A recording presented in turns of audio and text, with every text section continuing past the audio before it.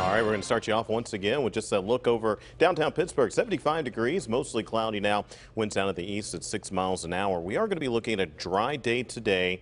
Notice these temperatures that we're seeing. Pittsburgh 75, the Butler area at 74, and Latrobe also 75 degrees with the Franklin area coming in at 72. So high temperature today should be into the mid 80s after yesterday hitting 76 for a high. So we will be almost a good 10 degrees or so warmer than that for the day.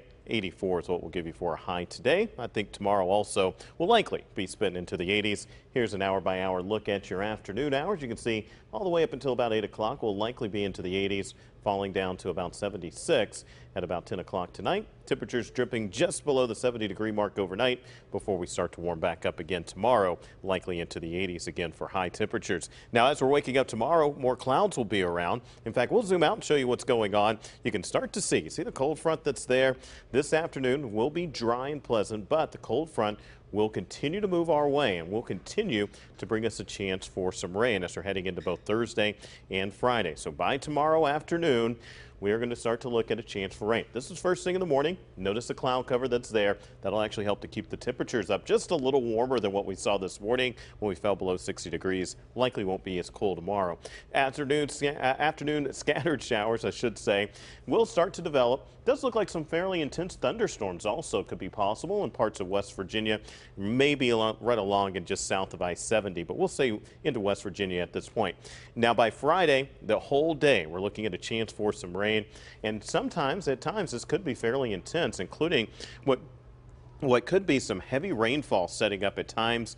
Now, earlier this morning, it was looking like it would be more along I-70, but once again, we're now starting to see model data kind of going back to what it was looking like yesterday, where all of western Pennsylvania will have at least a chance, solid chance, to see some heavy rain developing through the course of the day. We could be looking at some communities possibly seeing more than 2 inches of rain being possible through the course of the day. This is 12 o'clock. This is at noon on Friday. We could likely see rain going all the way up until really the overnight hours into Saturday before it completely comes to an end.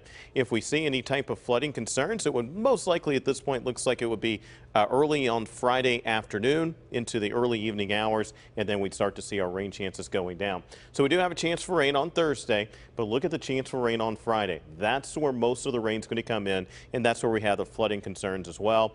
It's Saturday, rain really wrapping up before 8 o'clock in the morning, so most of the day on Saturday should be dry, but as we're waking up in the morning, it'll be wet outside and the rain will be wrapping up. There's your 7-day outlook. 84 today for a high, 82 your Thursday high.